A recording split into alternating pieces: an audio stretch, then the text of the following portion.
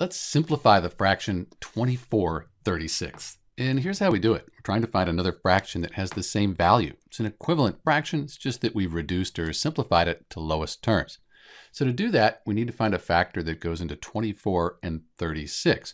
We're looking for what's called a common factor. We want the greatest common factor. So these are the factors of 24 and 36. So we have 24 and 36. We're looking for the greatest common factor, and that appears to be, looks like 12. So 12 is the greatest common factor. So we'll divide 24 by 12 and 36 by 12, and we'll have simplified 24 over 36. Let's move this over here. So 24 divided by 12, that gives us 2.